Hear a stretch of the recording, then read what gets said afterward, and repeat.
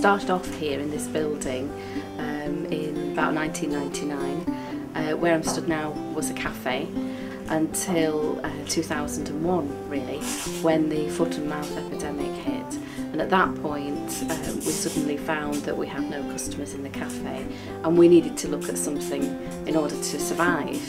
So we started making a few chutneys and relishes and jams to serve in the cafe and also to sell outside.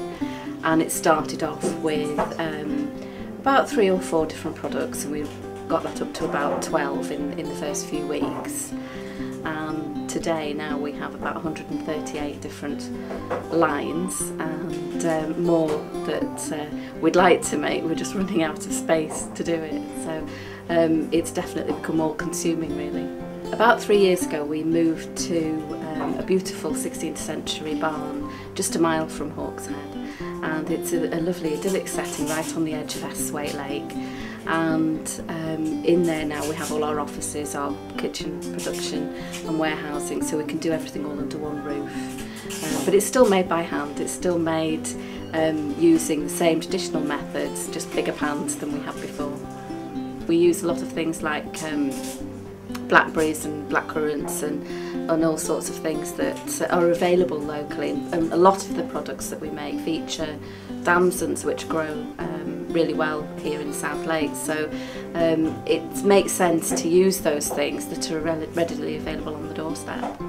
But we also make things like mango chutney, which obviously, you know, mangoes don't grow too well here, but we'll source them and buy them locally, so it just helps to keep the economy thriving locally, and that's very important to us. Hawkshead is a lovely little thriving community, and it is a lovely place in which to live and work.